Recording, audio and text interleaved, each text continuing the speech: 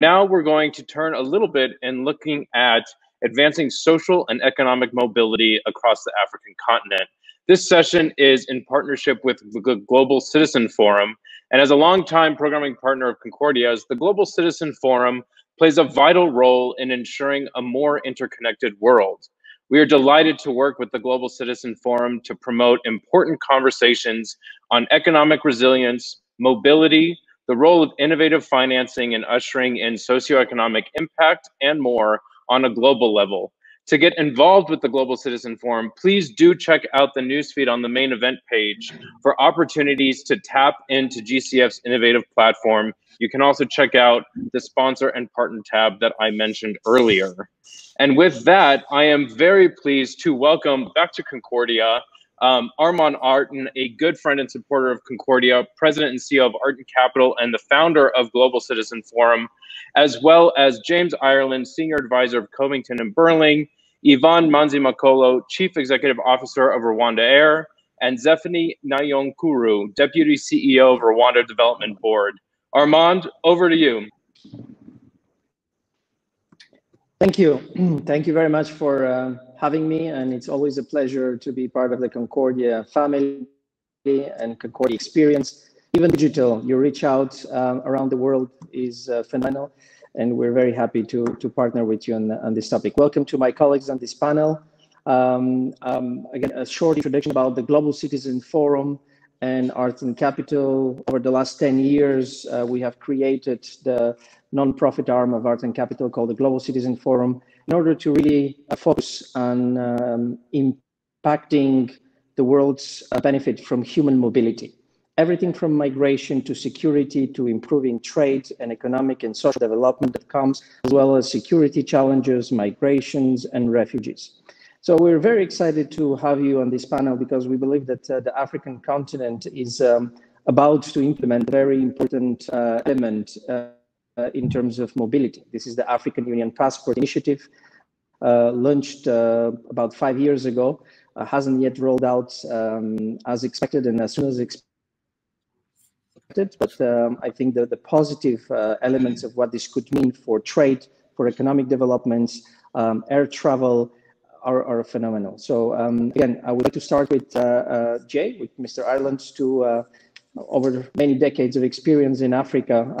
I think you are very well positioned to tell us the barriers of freedom of movement, how this impacts foreign investments in Africa, and is it easier to do business in this continent compared to other, considering all the visa restrictions that exist and that many African countries don't have embassies around the world and still don't have an e-visa system, which implies a very hard to get process, which stops business development. Yeah, thanks, Armin. Good to see everybody. I guess, you know, as I look at my time when in Africa running General Electric, the movement of people and goods was very difficult, and we're going to continue to see that going forward for a couple of reasons. One is the soft movement, which is mostly people, but then the other one is hard goods, etc. That really relies on good infrastructure, which, you know, when you look at rail, roads, etc., railroads as well as roads and highways, that still needs a lot of investment and a lot of continued improvement. Along with that is you have on goods a lot of friction at borders. Even with open borders in the EAC as an example, there's still a lot of friction at each one of the borders. This is all pre-COVID, obviously. COVID presented a whole nother issue. But I think the aspect of also tied into, and Yvonne, it'll be interesting to hear her thoughts, but air travel as well. You know, there aren't the airport, depending on countries and trying to travel around, there aren't that many flights available to really go intercontinental, and that's continued to improve, but still is an issue. From a people standpoint, the visas are somewhat problematic, more from the standpoint of, can you get, as a business person, more than a one-trip visa? Can you get a multiple year? Can you do things so it's easy to go back and forth, do meetings, etc.? Most countries have that, but it has been difficult to get and all. It's hard as an American to sit there and complain about visa processes for anybody else. So I'm not there doing that, that's for sure. But I think the aspect of within Africa, having the ability for business people to really utilizing, especially now the airline networks, to really travel around the continent is key. And I think the one thing that from my perspective that we did a lot of is we transferred a lot of our people between countries. So we would have, we were headquartered in Kenya, but we had big operations in South Africa, Nigeria, Angola, et cetera. And I wanted to transfer people to get different experiences. And if somebody that was Kenyan was going to go work in South Africa, they fundamentally gave up their passport for almost 6 months while the work visa was being processed. That executive then couldn't travel, was stuck in, and now we're used to this with Zoom, et cetera, COVID, but back then we weren't. And I think that's some of the things that we need to think about is how can we make this system a lot easier for businesses that do want to promote trade, that do want to promote continued growth and really drive economic change. So it's slowly improving. And I think, again, another aspect that I've heard from a friend and an executive, Aliko Dangote, says he needs, as a Nigerian, fundamentally to get more visas than I did as an American. And so within Africa, whether this AU passport process works will be absolutely key as well. Because I think it's making sure that you can be mobile across the continent as you continue to drive business. Thank you, Jay. Indeed, we have a tool called the Passport Index, which actually measures the mobility of each passport and ranks the passport around the world. And unfortunately, the US passport, as you know, in a post-COVID hasn't performed very well. It has about 40% of its mobility. Of course, this is temporary, and it doesn't reflect the visa-free agreements between countries, which are the normal standards, IATA and ICAO measures of mobility between countries. But to get back to some of your comments, you're absolutely right. I think that the moving from physical visa to e-visa and digital visa, which will not allow and require somebody to be stuck 6 months, as you mentioned, because his passport is in process, but will speed up the whole administration of mobility and issuance of e-visas that will spur the mobility in the continent. Mr. Nyonkuru, if you can tell us a little bit about this initiative of Passport Index and how this plays into the conversation of development of Rwanda Bank as well as African Development Bank. Both entities have said in the past when this was launched that this will have enormous economic impact on the continent. Tell us a little bit more. What do you think about it?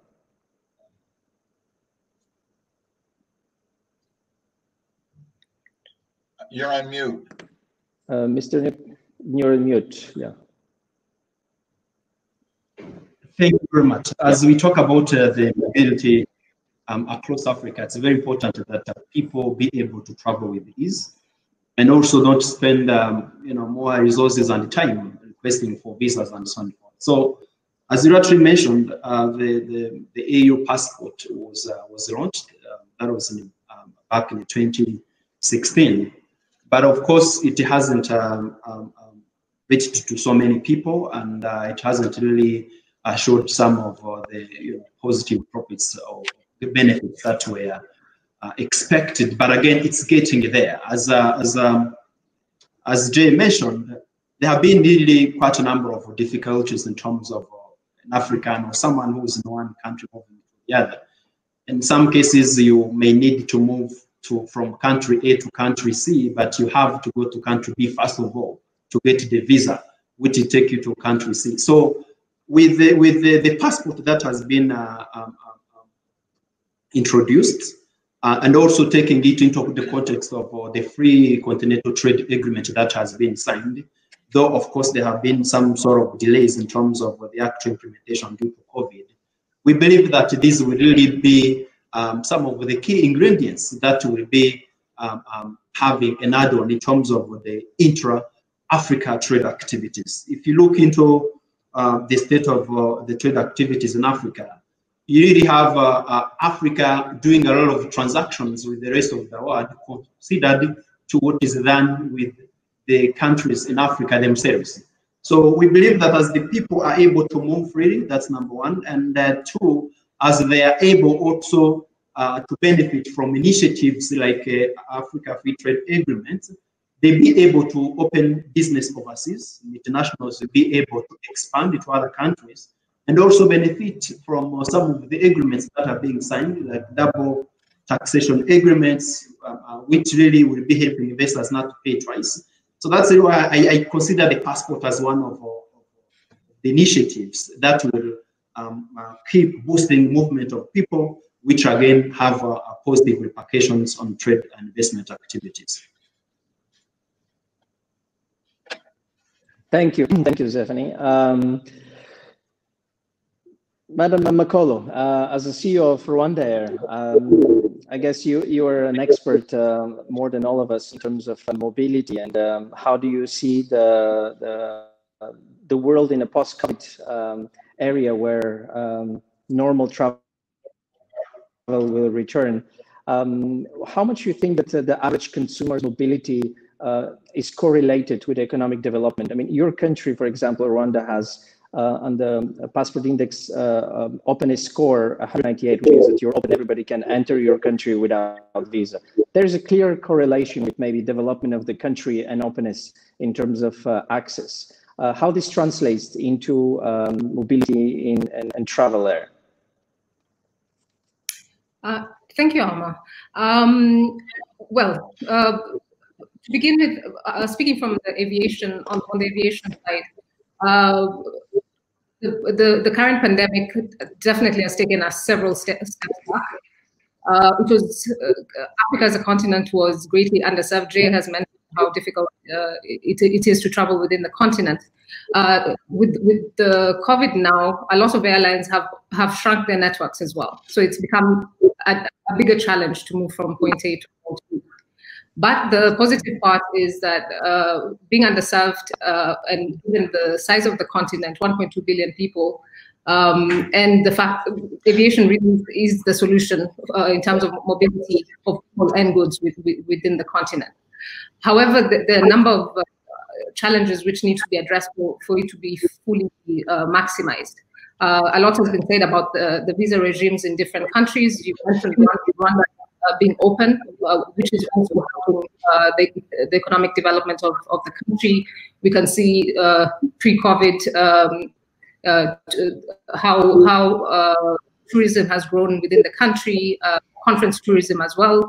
The growth of the horticultural sector, since it's much easier now to transport exports out of the country and bring imports into the country. So aviation has played a really important role in terms of the economic development of the country, and it's a strategic pillar of that. But in order for all the other African countries to really benefit as well, a number of challenges have to be addressed. In addition to the visa regime, we need to the high costs of doing of operating airlines within the African continent. The high taxes, especially. Aviation is still seen as a luxury, where some countries can really maximize on the taxes, which makes the ticket prices shoot up. We also have a number of challenges in terms of infrastructure, especially airports in different African countries, which need to be worked on as well. But I believe that once all these challenges are addressed, and it makes it easier for Africans to move from point A to point B point A to point C without going through point B, as Stephanie mentioned. We'll really see the continent opening up economically, and especially with the implementation of the African CFTA. So there is a lot of potential. There's still a lot of hope to get through this challenging of COVID. Hopefully, in the next year or 2 years, we'll see the full potential of mobility within the continent. Thank you, Yvonne. I appreciate and I agree with you that in the long term, the prosperity of the continent depends on the mobility, intra-Africa and external as well. Some of the, and that's a question open to all of you, some of the skeptics on the African Union passport are evoking, of course, security issues that exist with, you know, opening the borders completely. What is your opinion on that? Compare the positive impact in terms of trade and economic development versus security risk. Which one is more important to the future of the African continent? Well, I can go ahead. I think the issue of security is something that can be managed, whether it's investing in advanced passenger information, so where you're able to get all the details of the passengers before, or the people before they arrive in the country, and you're able to mitigate any risks that may arise. But I think that the positive part, just opening up the country to people and goods moving in freely, that really overrides the security issue, which, as I mentioned, can be managed. And we've seen that in Rwanda, opening up completely security. It's one of the safest countries in the world, I would say. Thank you. Jay? Well, I think, you know, always have to balance that, the security versus open borders. But I think within a, you know, if you have, if you will, levels that you would allow people to come through, or goods, et cetera. And I think that can be managed, as Yvonne said. You know, the systems today, from a standpoint of tracking and understanding who is traveling, et cetera, is very very well advanced and continuing to become more and more advanced. So I think the aspect of shutting the borders does inhibit trade and inhibit basically that country to be able to grow, because you need it both ways, whether you're exporting or importing. And I think that's the whether it's people or goods. And I think that continued this continued traction of both is absolutely key. So I think it's a balance. I think it can be managed, as Yvonne said, but the countries have to invest in that kind of infrastructure, similar to what Rwanda has done. And I would say not everyone has done that yet. So that's part of the issue.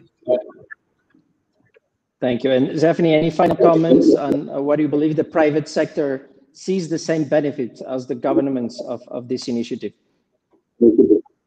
Yeah, correct. The private sector sees the benefits of this particular initiative. And, from public sector point of view, first of all, it comes back to the leadership of the public sector to lead the implementation of all of these good initiatives. Because, as you know, there have been other good initiatives, you know, or other commercial and regional blocks that are, you know, operational.